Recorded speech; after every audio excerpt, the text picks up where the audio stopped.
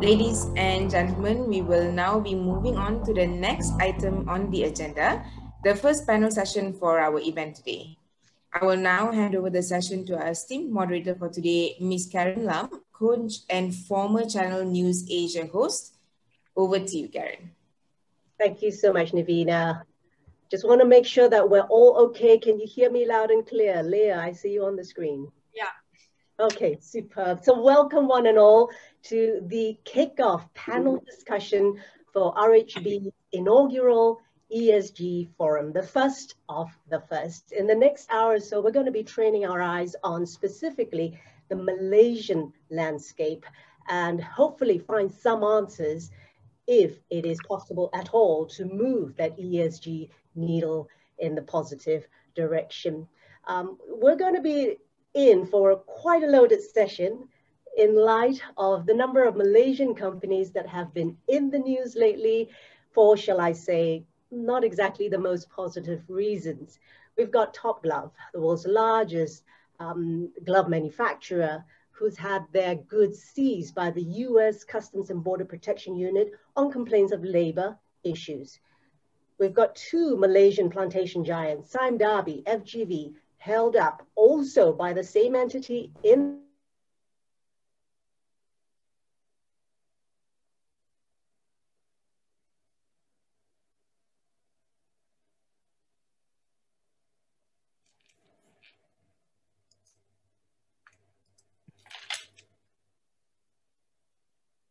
I think there's a bit of an internet connection issue here. Please give Karen a few minutes to rejoin us.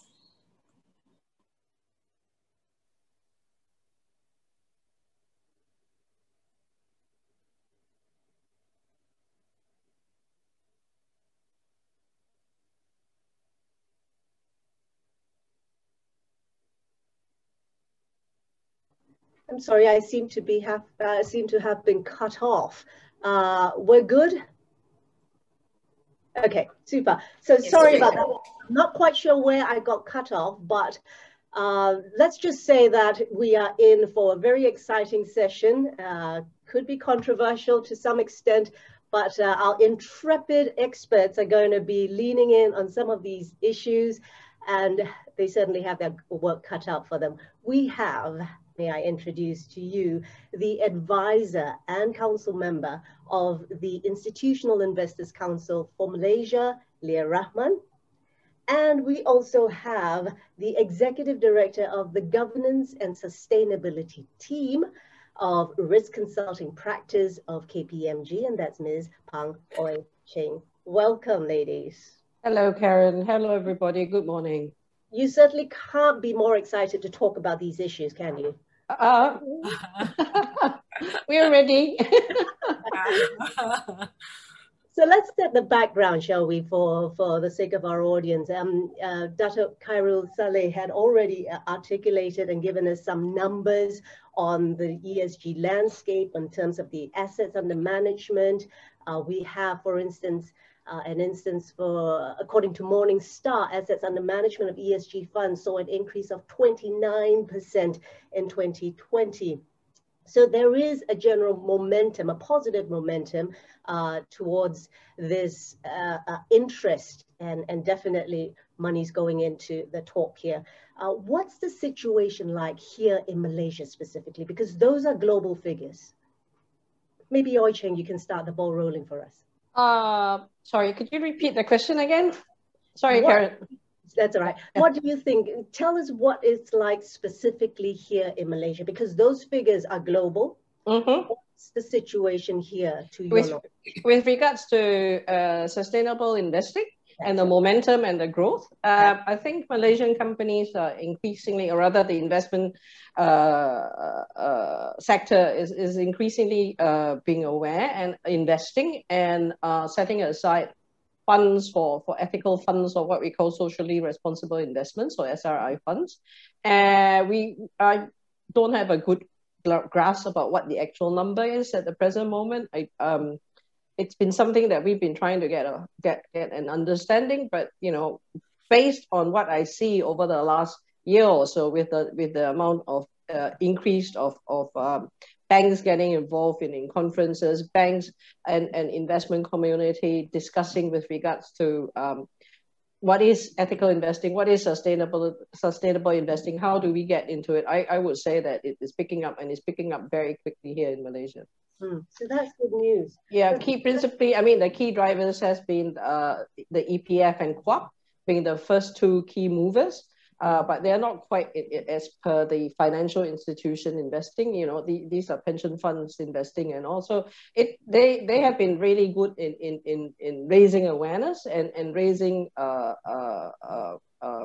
how do you say, the profile with regards to socially responsible investments, as well as what the SC and Bursa has done as well. Yeah.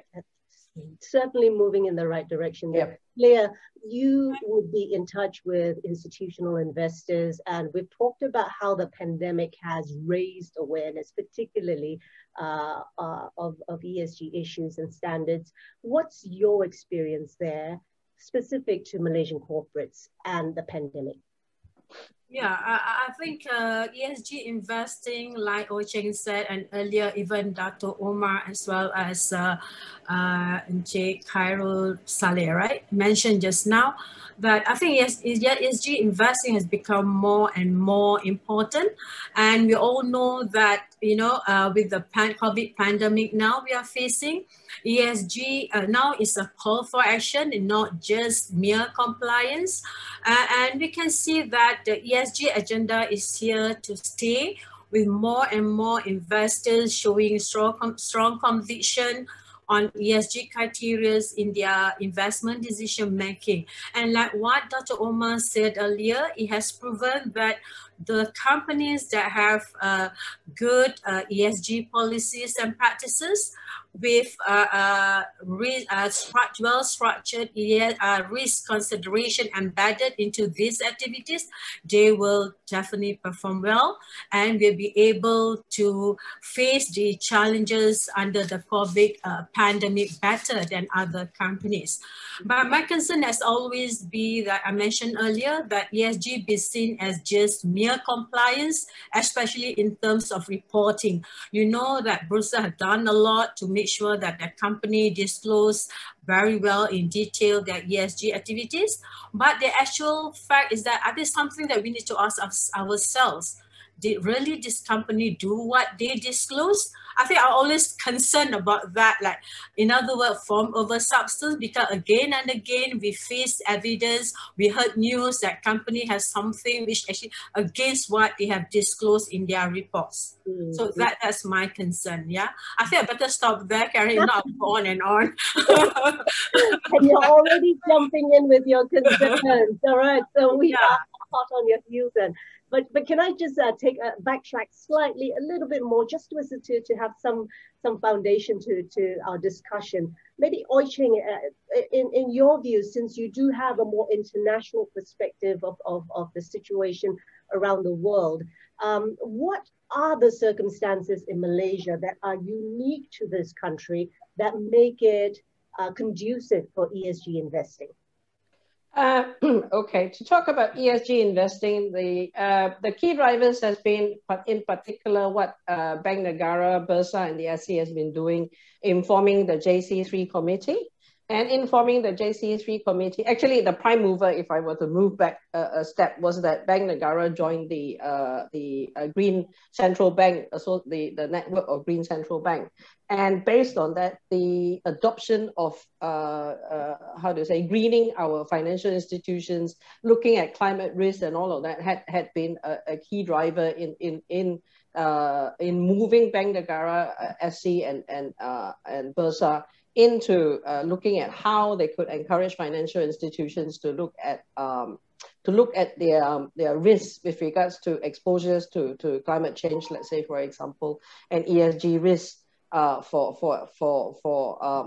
a broader picture. So that has been really good. But even before then, the SC had already looked at, developed guidelines and guidance documents with setting up trying to set up the right environment to encourage socially responsible investments. And so it's been there, it's been chugging along, but it took I would say the whole thing, the whole issue of the pandemic, and then the JC3 coming on board with financial institutions needing to identify the climate risk in their portfolios, in their activities, and to actually, I would say, for a push, provide greater momentum to financial institutions and to create a so-called better environment, I would say. Right. With regards to what Leah said earlier, in terms of, and also Datuk said earlier with regards to the reporting and the state of reporting in Malaysia. As you know, KPMG does a 2-yearly study with regards to the state of reporting. And although, as to support what has been stated, although we have got a very good level of compliance, the standard of reporting actually needs a lot to be improved. And so, you know, I'm sure Leah will have something to add on this. It comes back to the, you know, the government might provide all the right, situations for corporations and for financial institutions and for organizations to progress and to take advantage, you know, on social bonds, green bonds, sustainability-linked loans, socially responsible investment. But if you don't recognize and you don't understand the power and the use of ESG reporting and ESG framework, then it's self-defeating in itself, right? You know, whatever that EPF and QUAP will do, whatever banks will do, if companies don't understand, I'm very glad to see the number of participants that we have here today. If banks don't understand, and not financial institutions, companies don't understand, basically the clients, RHB clients and all, don't understand what the requirements and how to structure and position themselves to the best of their ability with regards to ESG factors and ESG reporting, then it's self-defeating. You know, you've got all these good conditions that's created, but market is not responding. So in essence, it takes two hands to clap. Karen? Yeah. But Cheng, sorry, Karen. But you're talking about the quality of reporting. My concern is that, especially in the larger company, you can see that they have fantastic, well-crafted reports with their fantastic, excellent policies, you know. But when you hear, I mean, example, like even Karen mentioned what happened to Tuck Love and our big plantation companies, you know, if you look at their disclosures, they should not be facing those problems, right? But we know for the fact that they're having this problem. We will talk further in details about that. And also we talk about when some company, they showed, you know, like CG report. I'm talking about, when you talk about ESG, I'm very passionate about a lot of people have been talking about environment, a lot of people are talking about climate change. But I think to a certain extent, we have a bit neglected on the issues of social aspect, especially under the current situation, the COVID-19 situation, where we see a lot of labor issues being accused, you know, towards the big companies, not small company, big companies for that matter. And also governance, you see the latest development, you know, where even the conduct of auditors being questioned by companies. And of course, we look at even the role of the independent directors. Are they really independent in carrying out their duties, right? I mean, all this we can talk further. So my issue is not just well-crafted or well-drafted, well-published report. It's what do they really do in that company? You know, because so it's a small company, right? Yeah. Even a small company, I've seen, sorry, Karen, just a short one. Even a small company, I saw some of the report, fantastic. But by looking at it, I already know that actually they do not have the practice. Yeah. So great. You are jumping right in with both feet right now into all the things that we're going to be talking about in the more micro perspective, which is from the point of view of operations of corporates. But allow me at this point, just for the benefit of our investors as well, to pull it up slightly. We will get there. We will. I promise you, we will touch on the more juicy stuff. But just to pull the discussion up a little bit more, let's just talk first about the environment of ESG investing in the first place. So we're seeing this big bugbear right now when it comes to data. Investors need data. Unfortunately, data is coming through on ESG funds and ESG compliance in very non-standard ways, very diverse. Every index has its own indicators. So, how is an investor, Cheng, to look at the data in front of him or her when two sets of data can rate company XYZ both an A as well as an F? Oh, wow. That difference generally will not occur, but you can get an A and a B plus, right? You can get an A and a B minus. And a lot of it depends on the indicators that are used by rating agencies. And these are the ones, as Dato has mentioned, with regards to, the commercial ones. I won't name them. We all know them. And some of us actually use them as well in our evaluation of companies to determine whether it's investment worthy or not. Would you like to tell us which ones you use in particular? We don't use them because we primarily provide advisory in terms of ESG and sustainability. So we help our clients, whether it's financial institutions or whether it's corporates, to understand what the importance of this ESG rating indices and what they mean and how it could impact. I mean, what Bursa mentioned with regards to the FTSE for Good is one of them. Right, and so you can see the variability in difference in approach, right? Some companies have got 40 indicators, some companies have got 20 indicators. So how do you compare apples with apples? And that's always been the problem, and that is the problem now, where it comes to financial institutions trying to look at how you want to sustain a socially responsible investment. So one of the things that is very, very true is financial institutions who are looking at this and building up socially responsible SRI funds and all of that, and managing SRI funds, the question then is always, do you want to develop your own or do we use third party? But if we use third party, how is it aligned with our goals and how is it aligned with our investment objectives? Right, and that's very important. It's not just willy-nilly just pull the ESG indicators that you have that you can buy, and then let's look at whether we're gonna invest this or not, because you've got all the way from the really big and well-established indices, evaluators, and right down to the smaller, more boutique ones, such as ones focusing on climate change. So, in terms of climate change investing, I'm sorry, I agree totally with what Leah says with regards to governance and the social part. But, in terms of maturity, the most mature is the E part, and especially with the climate change part. So over the last few years, you've seen a growth of climate-only specific investors, right? And that has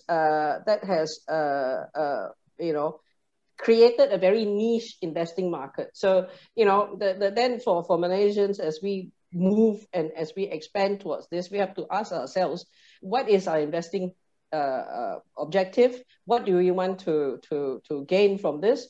Do you want a climate index only, or climate investment only in investment portfolio, or do we want to put it broader? Then you have to look for the indicator, the index or the index the evaluator that actually gives you and covers the areas that you want. But then again, it also comes back to trustworthiness as well. Yeah, trustworthiness of how well do you trust the evaluator, the index that you're looking at. So do you trust the FTSE for Good Bursa Malaysia index? I think FTSE has done quite a lot of work from the time that it's evolved from the beginning in pushing the market and pushing reporters towards improving the ESG investment. As we all think, as we everything, ESG investing, GRI reporting, sustainability, ESG is always a journey. You can't get it right the first time. My experiences and our experiences, generally, it takes a company several years, up from, anywhere from 3 to 5 years to actually get to grips with what it needs to, what is important to it, or what is material to it, so that they can actually institute changes and institute monitors and measures so that they can actually start reporting in the right thing. A lot of companies don't realize the report is just an end product. It's not a checkbox or tick box exercise to follow, oh, personal EES requirement, GRI requirement, I reported this.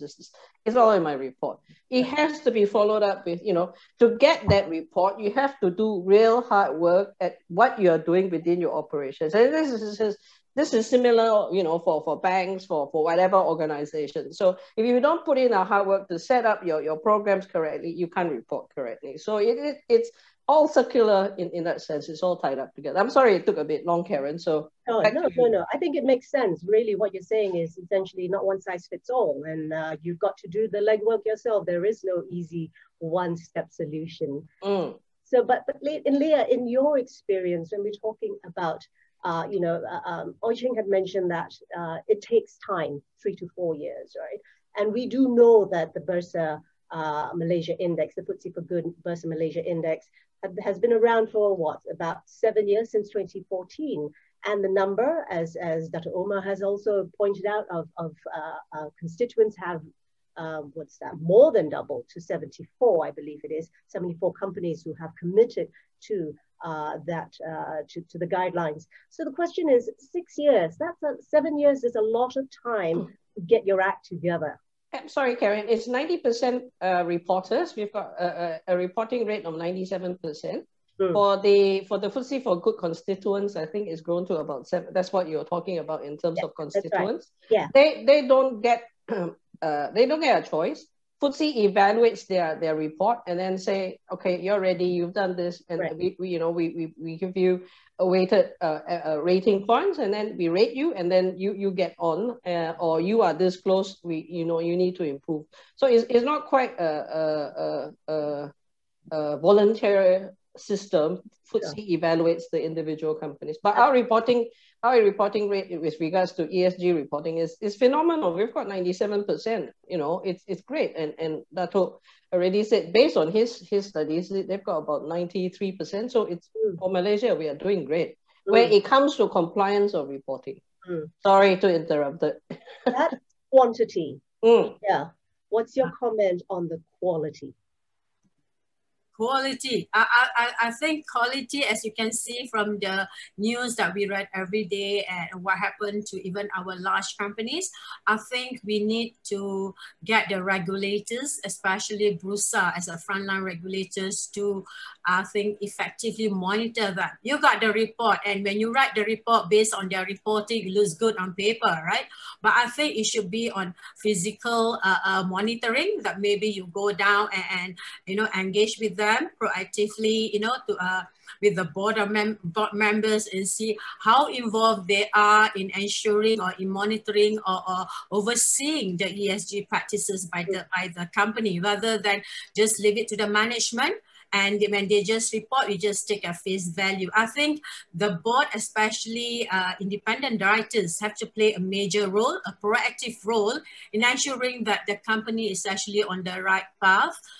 We talk about the data. My only concern is that too many data, too many tools, they get confused. And big institutional investors, of course, they have their own dedicated team. They have their own tools and their own guidelines on how they measure the ESG on their investing companies. But I'm also glad to note that Bursa is also looking into standard to come out with a standardized data and guideline or parameters that that people can easily use, uniform tools that everyone can use. And we at RIC, like Dr. Omar mentioned just now, we are working closely and collaborating with Bursa on this to make sure that that's what investors want. See, there's no point having something that investors say, oh, I don't really need this. So we really commended Bursa for coming to us so that we can work together. Yeah. Wonderful. That's certainly good news to see that there is that kind of action behind all the talk. Yeah. Let's shift our attention now to something that you just couldn't help but get out of the bag early on in this discussion. Let's now move to the individual companies that have been in the news, but more importantly, it's not about nitpicking, but we really want to learn from these instances. So top of mind now, let's talk about Top Glove, right? World's largest glove manufacturer. They had their goods withheld by the US Customs and Border Protection, not once, but twice at least. We know the latest one was in March this year, and then in July last year, their goods were also held back on complaints of forced labor, what they call forced labor. Well, to be fair to Top Glove, they have responded to it by bringing in a third-party assessor to look at their operations, and they've gotten the thumbs up. But, you know, at the end of the day, this is a PR fiasco. However, Top Glove comes out of it because, as the old adage goes, there is no smoke without fire. So there are two things that I want to focus on, two particular stakeholders I want to focus on and get your views on. Firstly, Top Glove itself. How are they to move on from a situation like that? We know that 30% of their share price has been wiped out from pretty much from this debacle. How are they to move on? Yeah, Karen, to be fair, right, before we had, I'm talking about ISC, before we had engagement with Top Glove, you know, we were very concerned because, you know, Top Glove, which we know have, in terms of reporting, we can see that they're high CG practices, with good reporting on their sustainability, their ESG, and even the treatment to their employees and workers. And we got shocked when we saw that news. However, I think the way I look at it is also a communication problem, you know, between the company and the stakeholders and also investors, because I think they did engage with the investors, but you know, most times that we only volunteer, we only say something that what we want to hear. But we don't know what is actually the underlying problems until all these workers' labor issues cross up and their products being banned by the CBP. You know, but to be fair to Top Glove, we pick up on Top Glove because they are on the top. They are the top company in terms of their market cap now. But do not forget, we also have other manufacturing companies who actually also have maybe worse labor issues problem than Top Glove. But we know about Top Glove because they're picking up it, by the CBP, they've been sanctioned, you know, and also the plantation companies. You look at plantation company. And the worrying part is that now he also has spread to the electronics, right? We know about all these labor issues. But my concern is that why are we subjected to all this? Like you say, you know, if there's no wind, you know, if there's no wind, the tree would not move, right? So there must be something, or there's no fire, there will not be any smoke. There must be something there, which I think all these companies need to learn. Not for us to pinpoint to say they're not good, but it's something that perhaps they have not done enough. And perhaps the board members have not done enough to ensure or to monitor and oversee the whole thing. You know, so I think it's a lot of perception that independent directors are not really independent, especially if you look at you mentioned about Top Glove, right? There's always like a negative perception that the independent directors are beholden to the major shareholders because it's a family controlled company. And you look at their situation whereby their independent directors, in fact, two of them actually inherited from their parents. You get what I mean? Independence inherited the position of independent directors. They got it from their parents, which I think to certain extent, it really makes a prejudice against their independence. Right? Because the nomination process is not really clear. Why are they chosen? You know, how many candidates were considered at that point in time? We do not see all that. So I think it's the perception. But I think when we engage with Top Glove, they mentioned that they have almost fulfilled whatever requirements, all right? But they have rectified a lot of problems. But unfortunately, only in July, recently we heard again, they have been sanctioned. So they are actually expected for the sanction to be uplifted. But unfortunately, when we heard that another sanction on their another product, you know, so it's a sad case. So I think it's a lesson learned by Toddler. I think they should not take it too easily on their worker. It's not easy to manage the workers. And also, I would say it's reputation risk here, because you look at Toddler, they are even being charged by the Home Ministry,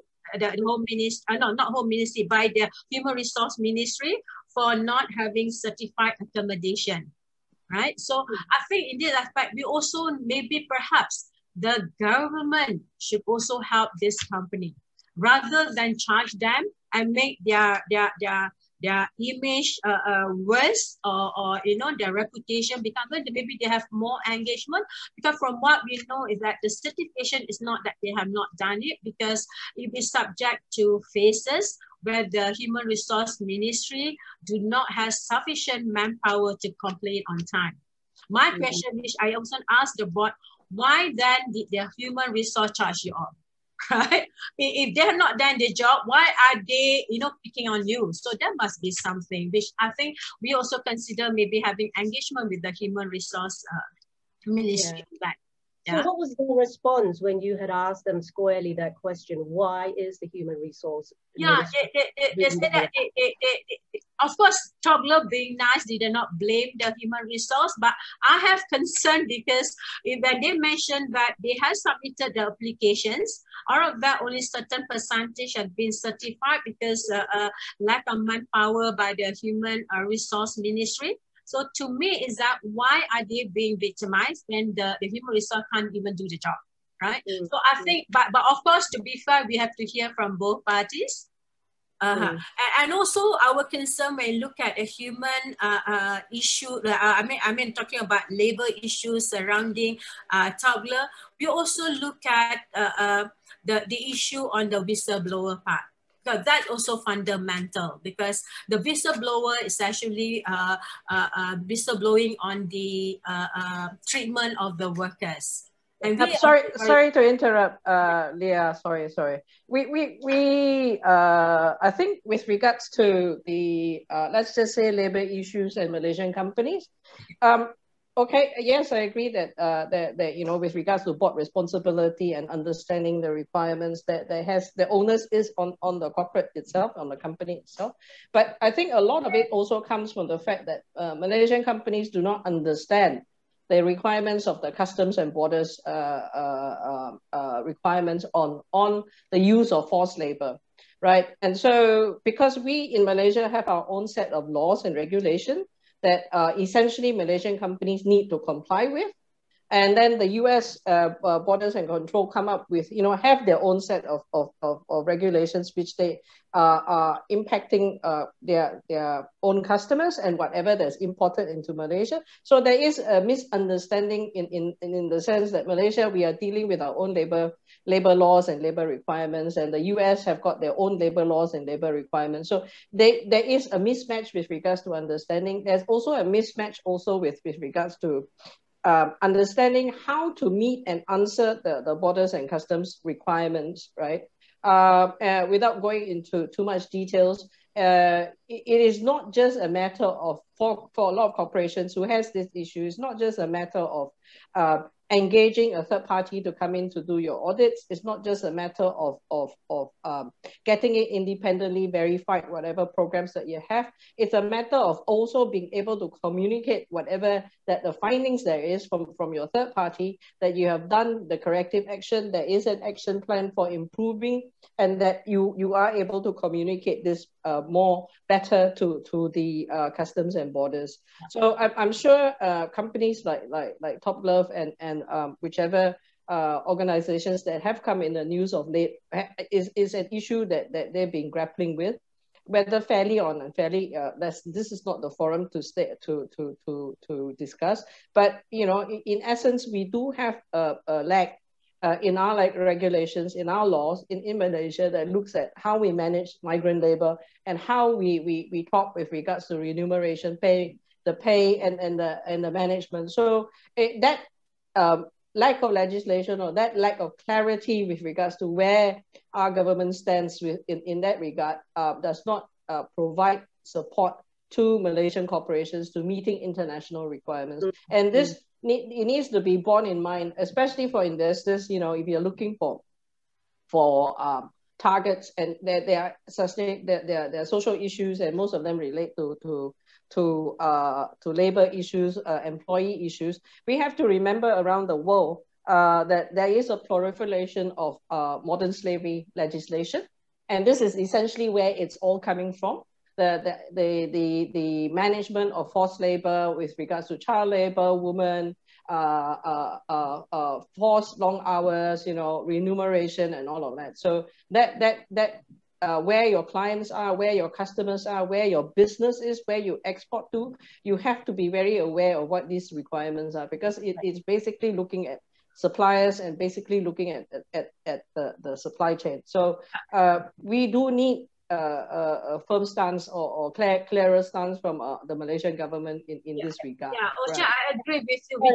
Can I bring in a point here now? I'm just going to interrupt, and I just want to just sort of pull together what the both of you have highlighted, at least what I'm hearing.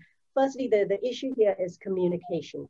Both of you have mentioned the issue of communication, whether it's communication with the companies and the investors, or whether it's communication with the trade partners. And the other thing I'm also hearing, just a good point, Cheng, that you brought up, was that, you know, is it really just about recalcitrant Malaysian companies, or is it really a case of bilateral trade issues? Maybe more than just the Human Resource Ministry, the Ministry of Trade and Industry, or even the Ministry of Foreign Affairs would have to step in here to intervene and have a look, and what will kind of oil the passageway for Malaysian companies to trade overseas as well.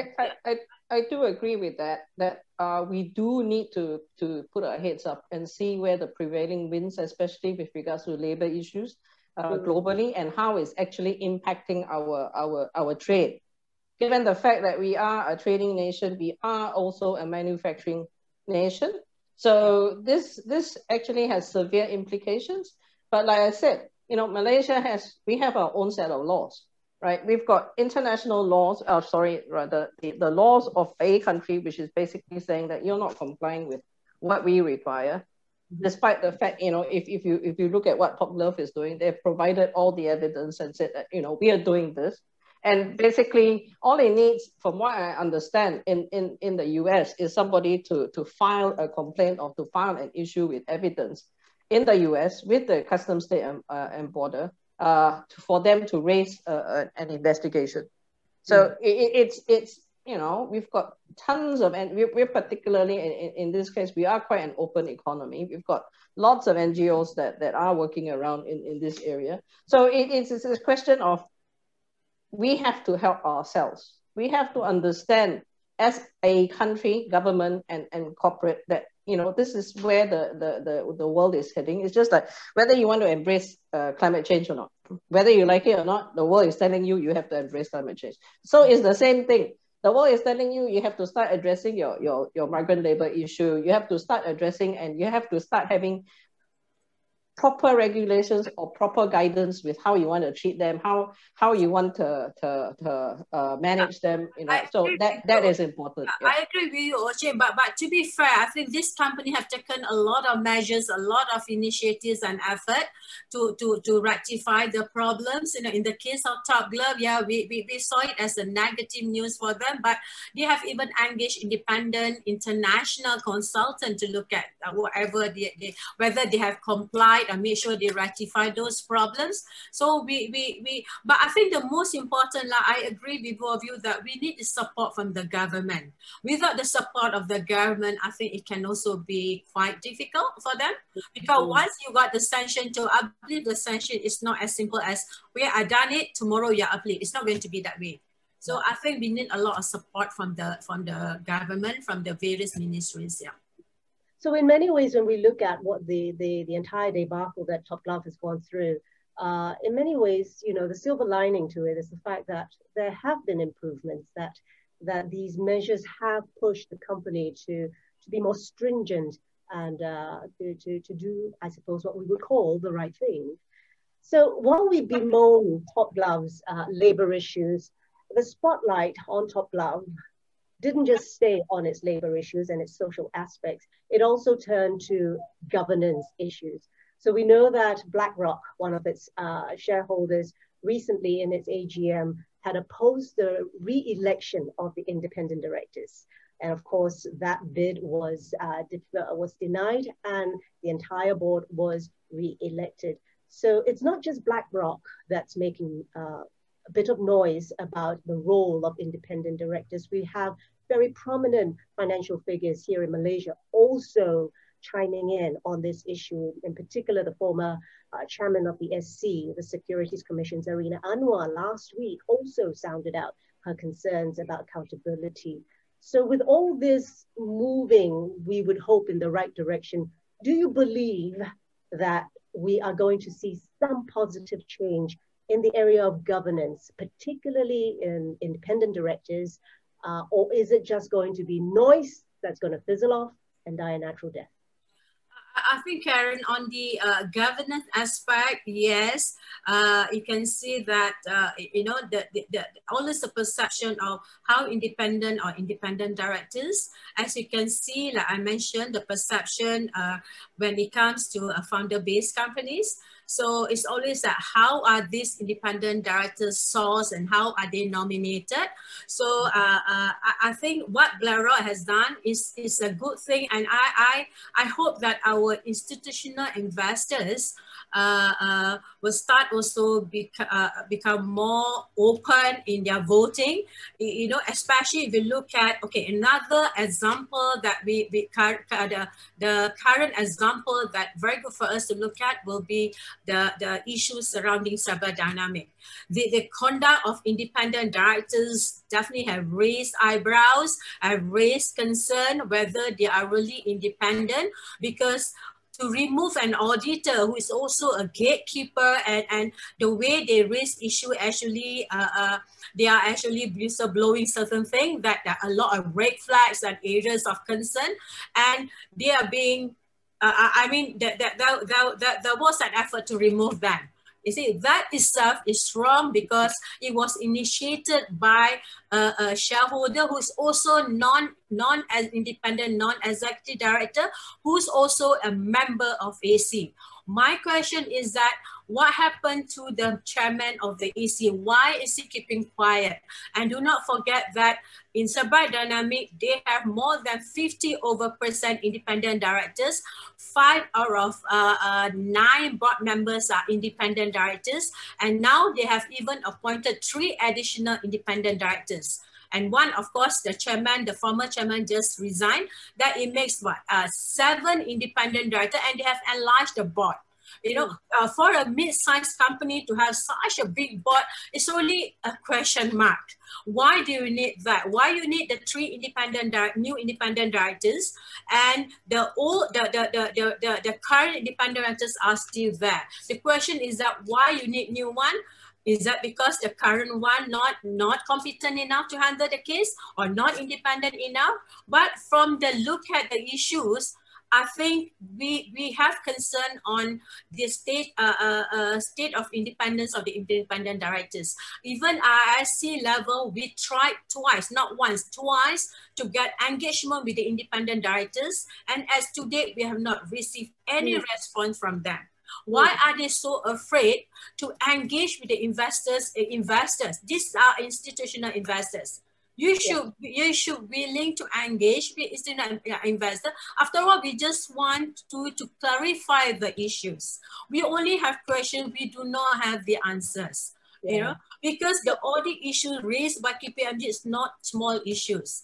Right. Yeah, now they have taken a baby step. I'll call it baby step because that's not really a solution, to appoint EY to look at, as independent party, to look at those issues. But you know, the main issue is still there. It's very interesting. What would be the job scope they're going to ask this EY to do it?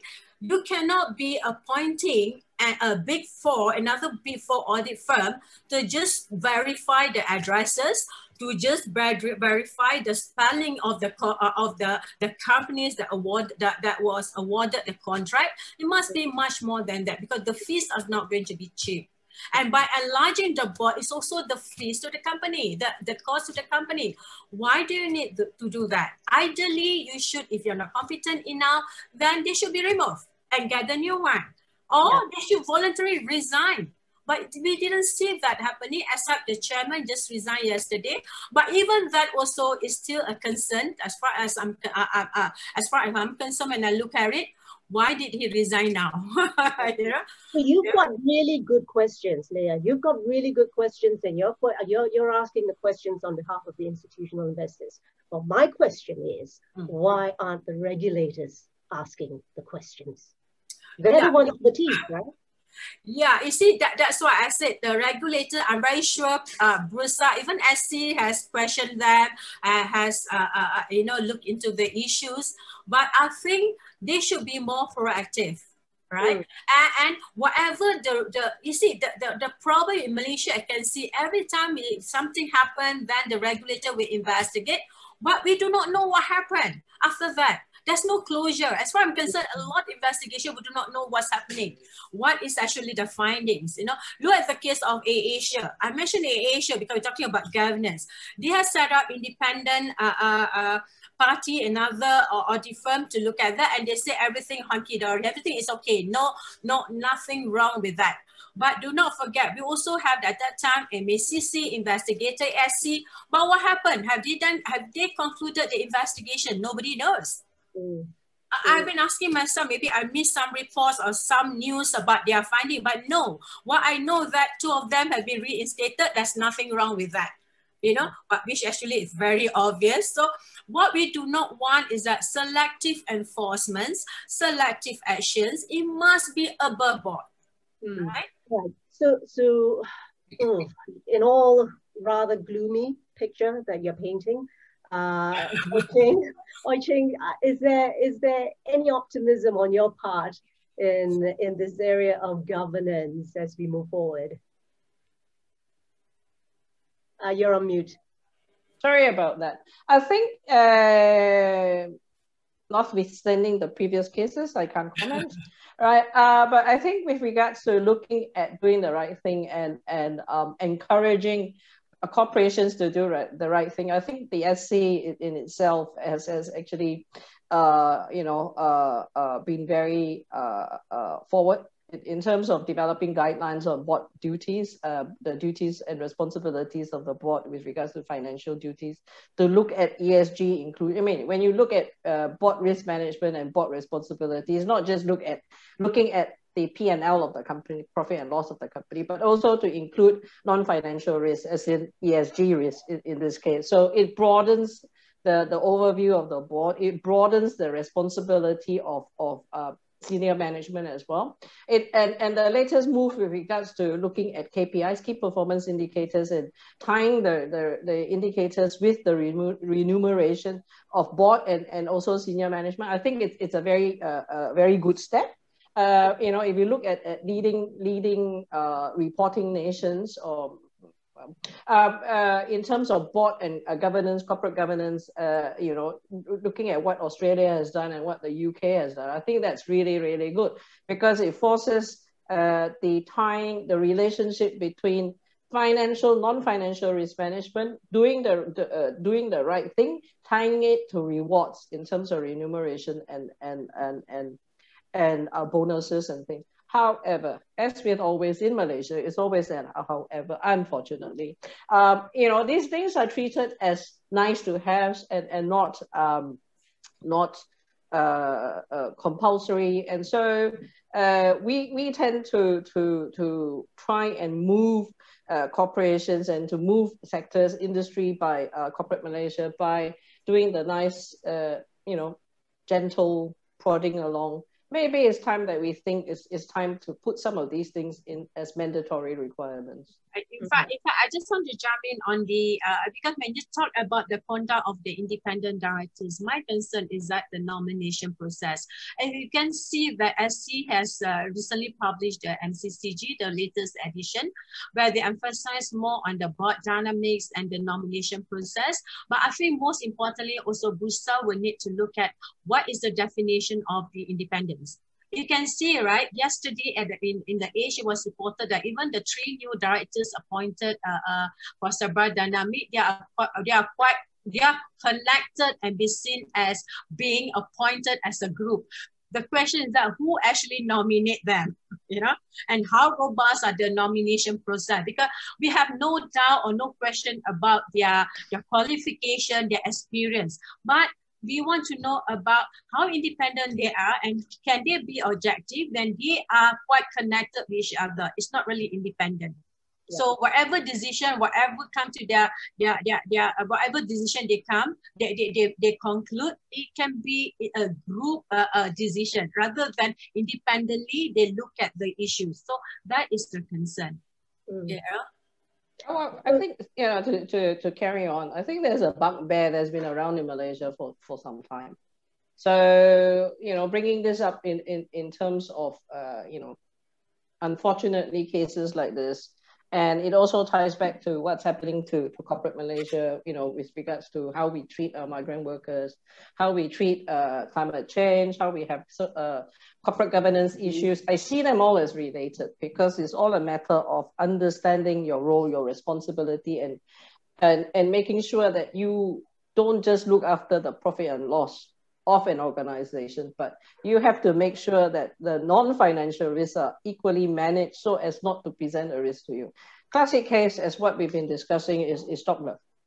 They have got good, with regards to whatever that they report. I'm only going by what they report, Leah, right? In terms of what's in the news, they've been having record profits, yet at the same time they're falling down because the lens over the non-financial risk aspect is not as serious as the lens over the profit and loss side. And now you see non-financial risk seriously impacting on profit and loss. As you say, Karen, their corporate value has decreased how many percent? 30. Yeah, that's significant. So well, probably about 15 billion ringgit, I believe. Yeah, which has been wiped off. So how do you maintain? At the end, I think at the end of the day, and also for a lot of institutional and also private investors, looking at socially responsible investment and all, how does a company maintain corporate value if it does not do so-called the right thing, right? The question and the definition of the right thing, now that is something that has been discussed and debated. And, Bursa has brought it up in the sense that, they're looking at streamlining guidelines. It is understood that there's too many guidelines and there's too many rating, KPIs that is out there. So what is the right thing? And that's really difficult. And I think you're going to have a session later to talk about the right thing, right? So it's difficult. It's really difficult, Yeah, but Cheng, just to add to that, right? Investors now, especially the institutional investors, although they want to have good dividend because they owe a duty to their beneficiaries, but they also look beyond their bottom line. You can see they look at the governance, they look at the social aspect as well as the environment aspect.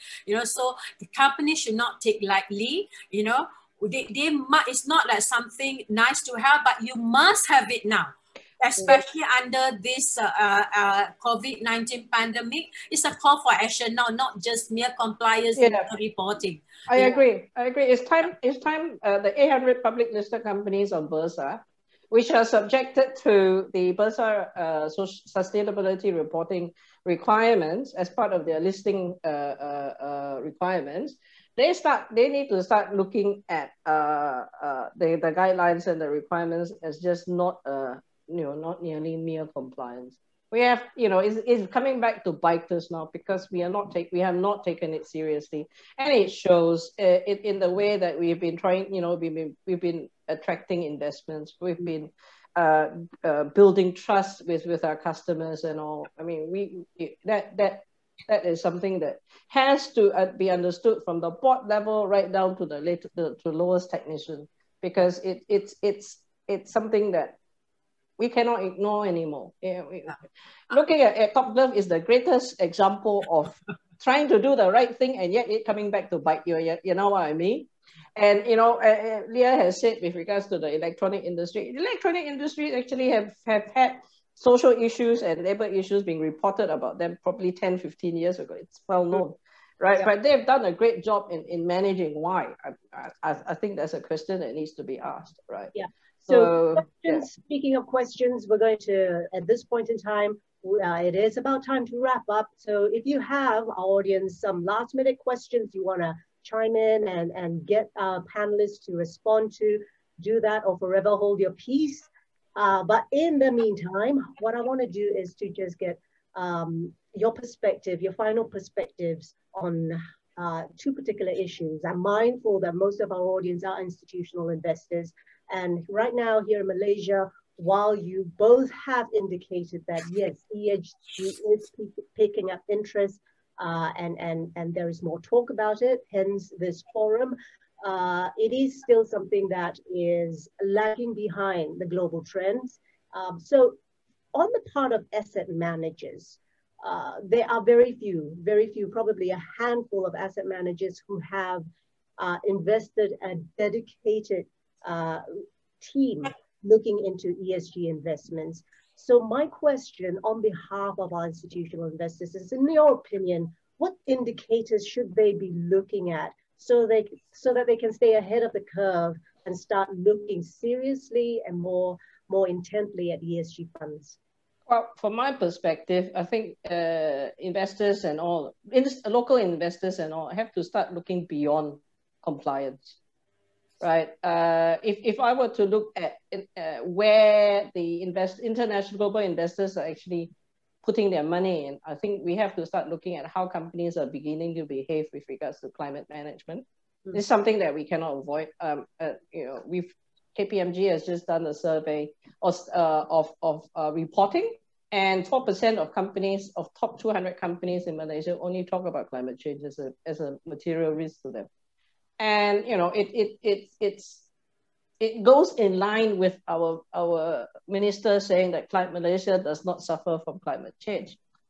And so if you look at the floods and all that, I mean, I won't go into the science of it, but it's a global phenomenon to say that Malaysia does not suffer from climate change in its supply chain, in its operations, and in its businesses is I think, being myopic, blinkered. The other one is looking at, we can't ignore this prevailing labor issue that we have, this perception of labor issue, if you want to talk about the S part, right? And I think that these are serious indicators that the global community, investment community, and our customers is basically trying to tell us that this is areas that we need to be concerned about, and as well as the prevailing, understanding of how it is being governance. So it's not a question of good corporate governance, looking in terms of bribery, anti-bribery, corruption, and also in a way, these are all compliance issues. But it's also looking at how do you have a framework within your organization to understand how you're managing your ESG risks and doing the right thing. Although I actually don't like the term, but doing correct things to drive yourself towards a better, towards improvement. I mean, what is the right thing except what you define as your company, within your company? Compliance is not necessarily the right thing, because compliance could be lagging behind what international, the world might have moved ahead 10 paces, yet our laws haven't changed. So that's why I don't like the term, the right thing, but we're not getting into the semantics. So, you need to be able to demonstrate that. So as socially responsible investments, or if you're looking at how you want to evaluate, these are the key things. Obviously, you still have to keep compliance there and all, but in terms of material issues, these are the things. Yeah. It boils down then to communication. Back to that again. It's not just communication. It's not just communication. Yeah, it's not just communication. You actually have to understand the sector, the pressures of that sector, and why you need to apply this evaluation for that sector.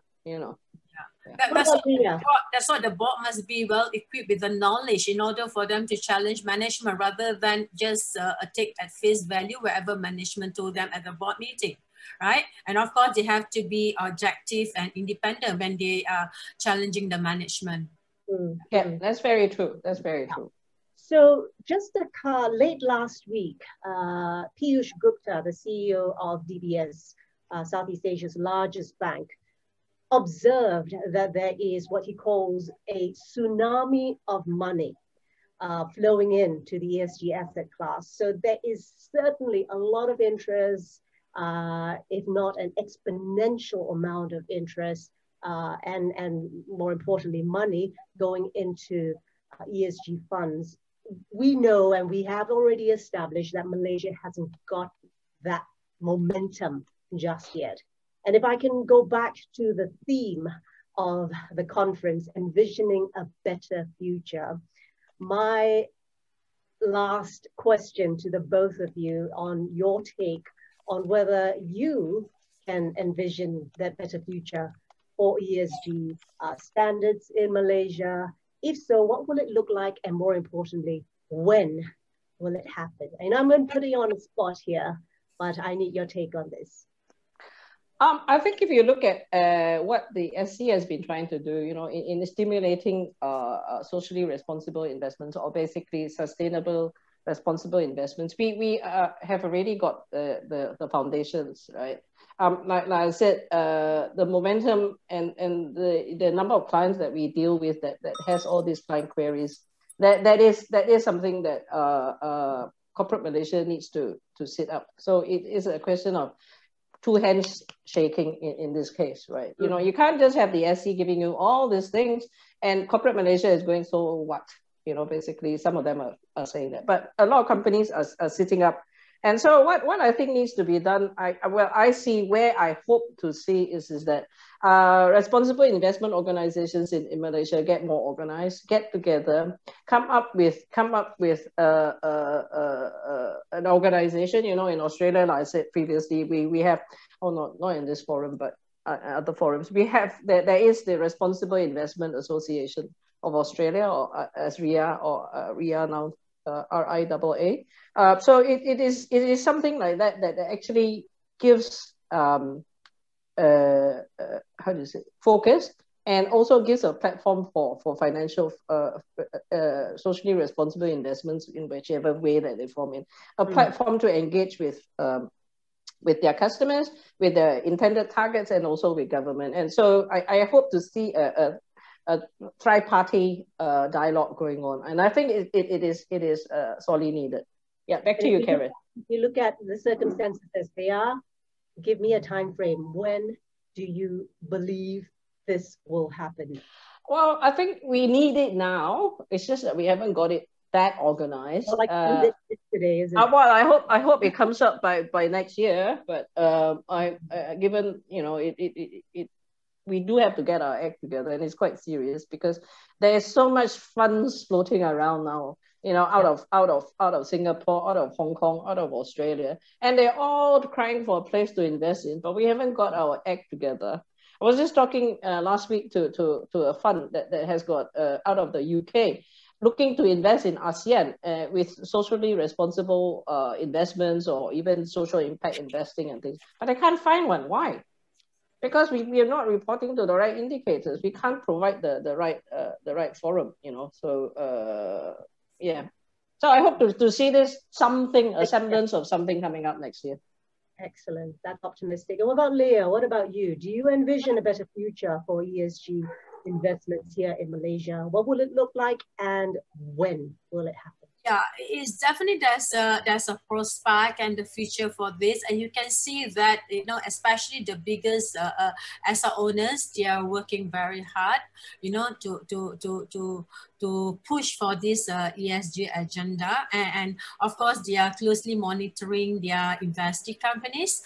That is at the investors level. But I would like to see, but I think the most important is like the institutional investor especially must play more proactive stewardship role in ensuring that, so that, you know, the company behaves and therefore will be more attractive to the others to invest in these companies. You know, institutional investors now, I think, should be like what you say, BlackRock, you know, daring to vote against certain directors that are not doing the right job, you know, their job well. So I think the institutional investors should also do that.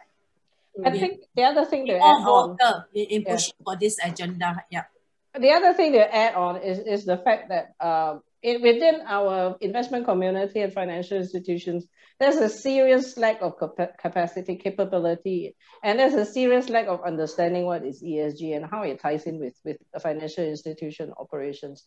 So this is something that needs to be corrected very quickly. I mean, even for us as practitioners and all, it is difficult to find the right people. What more to say? Something more specialized in the financial institution. So I think this is something that that's why it's so important to have an institute in an organization like the RIA, the Australian Responsible Investment Association, so that you can actually put all this platform together and say, we need to do this, and let's start moving forward. And there was a question earlier about asking about a national level. But the thing is that, if you talk about at national levels, the moment you start pigeonholing in terms of these requirements at a national level, look at Bursa. Bursa is a national level socially sustainable reporting guidelines, right? It is applied across the country, whether you are in Sabah, Sarawak, or whatever. As long as you have HQ and you are on the Bursa Stock Exchange, you are required to report to that. So I think in that case, we already have that. In terms of developing the KPIs and all, it just needs. It's not that we don't have the framework, or in terms of reporting requirements, we don't have the framework. Not to say that we don't have the framework with regards to KPIs. It just needs to be regulated more. Yeah. But it's also Institutional Investors Council. We are also looking into that. In fact, ESG is going to be our main focus this year, where we are also going to amend our code, so that we can push the ESG agenda. But to be fair, you can see that even the asset owners, only the big ones are actually well equipped with this, and the other one and other smaller asset owners, they're still struggling, but they're doing it. That's a journey. The journey can never end. You know that, but we can see that everyone is putting efforts and initiative to at least accelerate their move towards achieving the goals. And that's such a positive way to end this discussion. The fact that there is more to be done and things are being done. And I would want to appreciate you, Leah, for being part of an organization that's pushing the agenda for ESG as well. So if we were to sum up this discussion, I think I see three particular threads coming through, addressing three different stakeholders. Firstly, for the investor, that question about are there national level metrics and are there standards and measurements that we can use? I think the answer, and from the discussion we're hearing, that you will just need to prioritize what exactly it is you want, and you would need to have your own, have conversations and essentially do your own homework and do the legwork, because there is no one size fits all. There is not going to be one specific shortcut. So, it takes time to do good and to make money at the same time. The second part of it, if we were to look at from the perspective of corporates, what I'm seeing here is that for all the noise and all the news that has been generated from negative news, shall we say, from this situation, we are seeing something positive come out of it. We are seeing improvements. We are seeing labor issues being addressed. Top Glove, for instance, we know that they have, from this debacle, taken on recruitment fees, whereas in the past they didn't do that for their foreign workers. So that's a positive move. And I think at the end of the day, when we look at the share prices, we're seeing what's happening at Serba Dynamic with a 60% wipeout of their share value. We're seeing that for Top Glove with 30%. So shareholders, investors are talking with their feet. And I think that's something that is worth pursuing and worth moving on towards. And that's a good thing as well. And finally, what I'm hearing is that third stakeholder, which is the regulators. Lots of talk about that. Is there enough teeth in the regulations? Are we just greenwashing? Is it just good to look at? And again, I want to commend Dato' Omar, who did recognize that there are still challenges and that there are still gaps. We're not going to get there overnight, but there is a recognition and the courage, hopefully, to be able to stare these gaps blankly in the face and hopefully to address them as well. So we're seeing really, the other thing that we talked about was trade issues, right? So we're not just looking at what's happening in the corporate level, but if we were to take it up on an international level, is it an issue of trade? And do we need more of an all of government approach rather than just the financial institutions and financial regulators stepping in? So thank you very much, Leah Rahman, advisor to the Institutional Investors Council of Malaysia, and Cheng from KPMG. You have been so courageous in diving into this and giving us your views. And I certainly hope for you, the audience, it has churned some thoughts in your minds on where we are going and where you should be going. And if anything, I do hope, my personal hope is that this conversation would have moved the needle for you in ensuring that when it comes to ESG, you are surer now than ever before that it is good business to invest in good businesses. So with that, I hand over the time back to Naveen. Thank you. Thank you. Ladies and gentlemen, please join me in thanking our moderator, Ms. Karen Lam, and our panelists, Ms. Leah Rahman and Ms. Phang Cheng, for that extremely insightful presentation.